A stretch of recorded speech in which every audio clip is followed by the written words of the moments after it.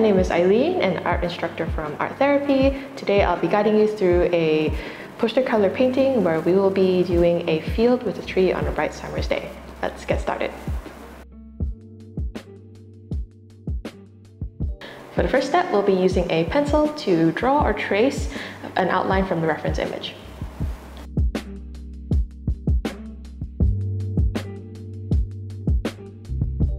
For the next step, we'll be applying an underpainting to our whole paper. We'll be wetting it and applying an even layer of light pink over our previous sketch.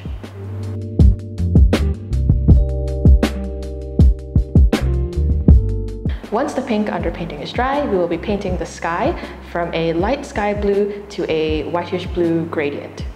The light sky blue will be a mixture of sky blue and white, while a whitish blue will be a little bit of sky blue and mostly white.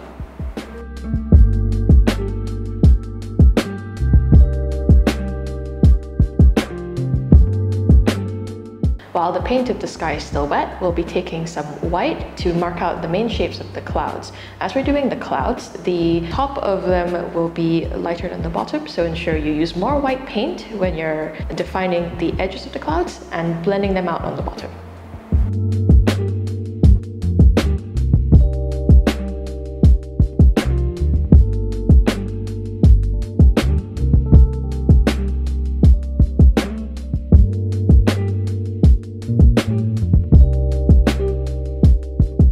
Once everything is dry, we will begin adding some dark shadows to the greenery of the painting. For the large bush in the back, we will be using a gradient of viridian to green.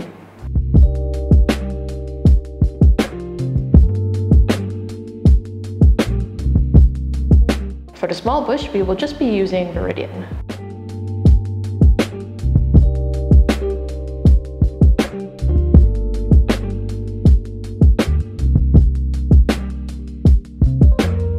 And for the left side bush, we will be using a green color.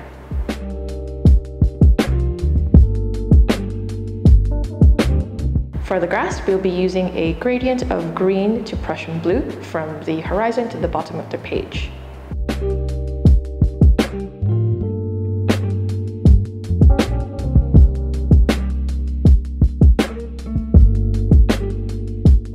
Once everything is dry, we will begin developing the layers for the bushes in the back. For the large bush, we will be using a mixture of green and viridian to add a layer of leaves by dabbing your round brush to achieve leaf-like shapes. Keep the viridian leaves close to the bottom of the bush and the green and yellow-green leaves in the middle.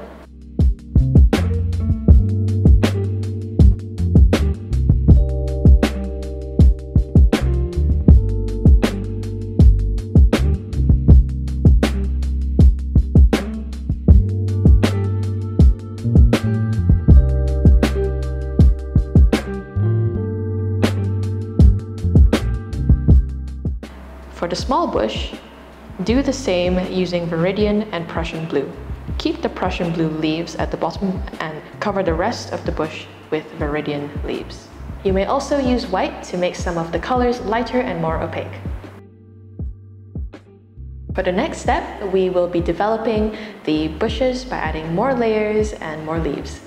For the large bush, we will begin by darkening the shadows at the bottom of the bush with more Prussian blue.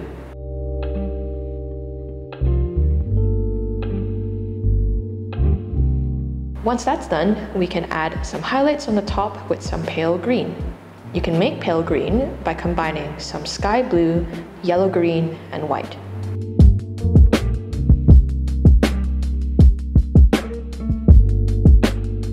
For the small bush, we will be adding some highlights using an emerald green. To get an emerald green color, we will be mixing some sky blue, green, and white.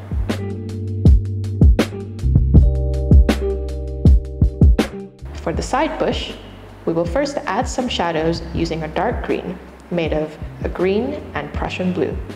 Then we can add some highlights using a bright green, which will be yellow, yellow-green, and white.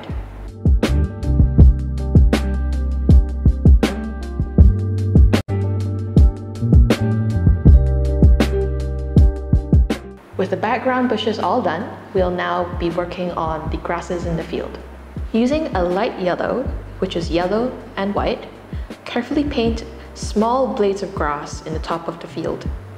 You may add little dabs to indicate distant flowers or tall grasses.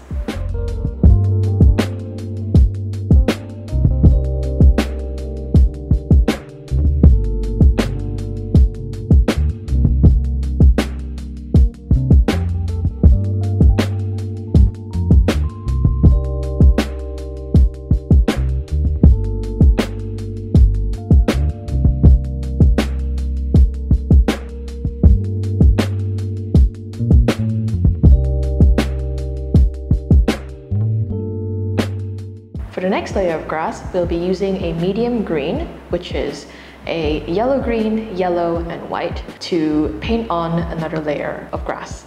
Make sure it only partially obscures your previous layer.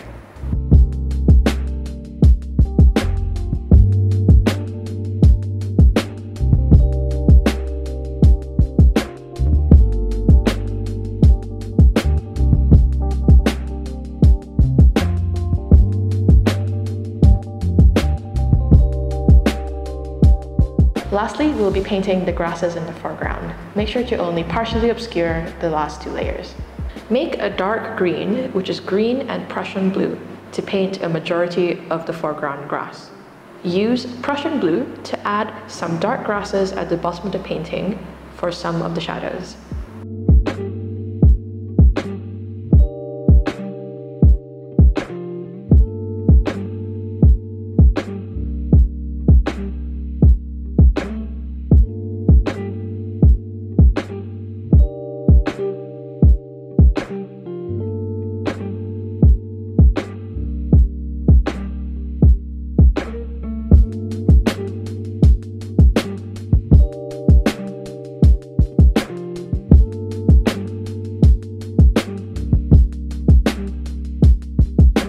For the final step, we will be adding in the tree and any finishing touches. We will be painting the bark of the tree a dark blue, which is Prussian blue and black. Once that is dry, we will start adding a tree bark texture using a light pink, which is pink and white.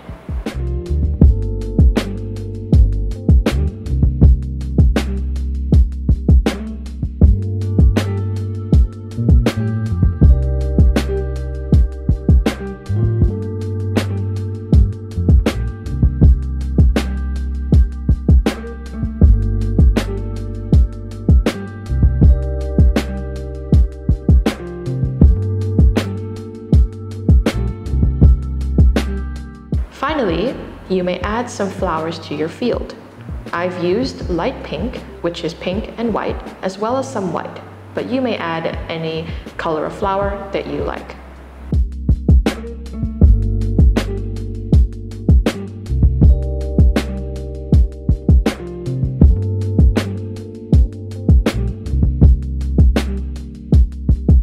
Once that is complete, dab on some leaves using a dry, flat brush with a combination of viridian, green, and bright green, which is yellow-green, yellow, and white.